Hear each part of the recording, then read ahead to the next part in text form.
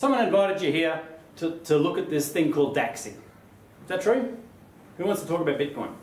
Nah. Do you think that Bitcoin's got a really good deal? Yeah, it's a good deal, isn't it? Pretty solid, pretty safe, pretty secure. But we want to get that really big growth factor in our portfolios, get some money relatively quick to what other cryptos are doing. Okay, so what Dacxi's whole business is around is not Bitcoin. We're leveraging Bitcoin to create a really big community around the world. Because people want to know about Bitcoin, so we can teach them about Bitcoin.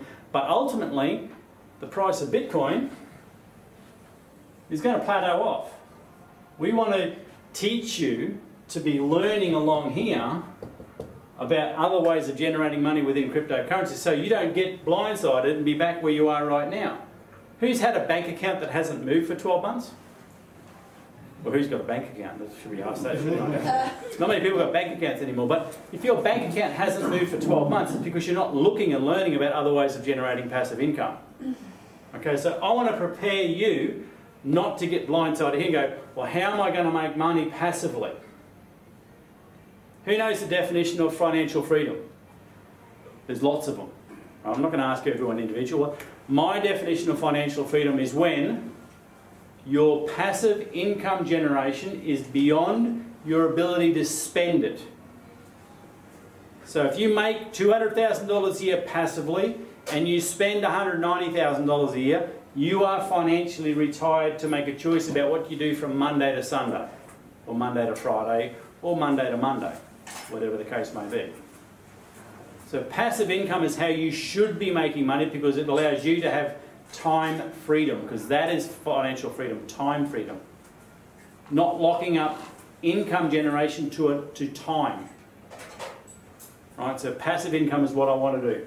So what Dacxi's done, they're leveraging this Bitcoin growth to develop a community.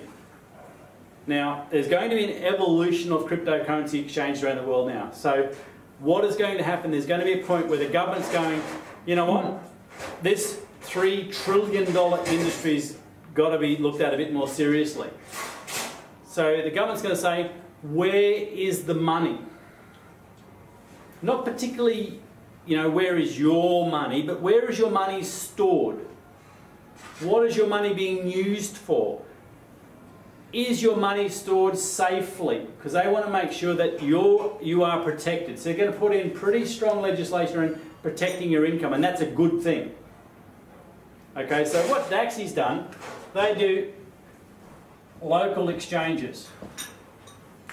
Okay, so we've got Dacxi Australia, Dacxi UK, and for the remainder of this year there'll be another 50 local exchanges.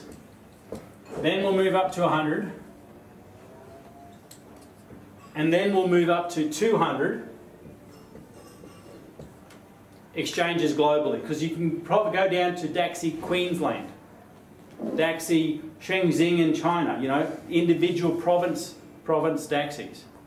Because you can make them that small because of the way that we do our tech. So all these exchanges here will store the coins that you have on them locally, so that'll be happy with the government. All the exchanges here have financial services licenses, so they can list all the thousands of different varieties of cryptocurrency use cases. Some are currencies, some are equities, some are loans, some are financial instruments, some are ownerships of something or another. So you need to have a license to store all these types of coins, because coins aren't like shares, they're like shares and more. So this is really important to have this local licensing, local ownership, local storage idea. Dacxi's set up for that. So there's going to be a point in the future, not too far away, where the really big global exchanges all around the world, whatever the shape things are around the world, these exchanges here are going to be asked the question, where is Alora's Bitcoin? Where's it stored? And you're on the Binance exchange or the CoinSpot exchange or the Kraken exchange, and they're going to go, oh, Jimmy Tao in Shanghai, he controls your coin in Shanghai. Do you think the Australian government's going to like that? How all your money is not stored on shores, it's stored over in Beijing or Detroit or Toronto or Johannesburg. Do you think the Australian government's going to like that? Or the Korean government? Or the Taiwanese government? They're going to want their coins stored locally. So a lot of these big global companies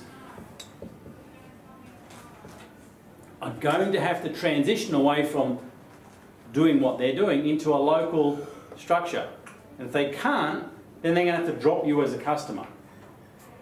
We've had many global exchanges now drop countries out of their customer base. They say, give you 2 months, take all your coins off the exchange and move into another one.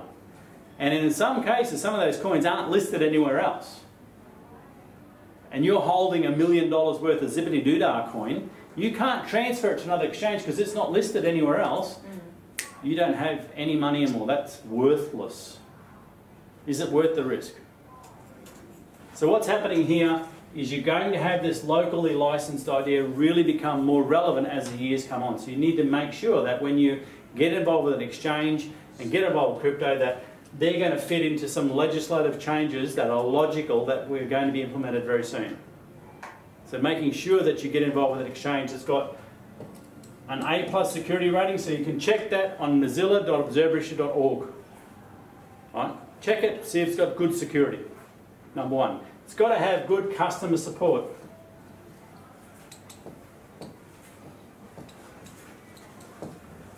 Who's forgotten a password before?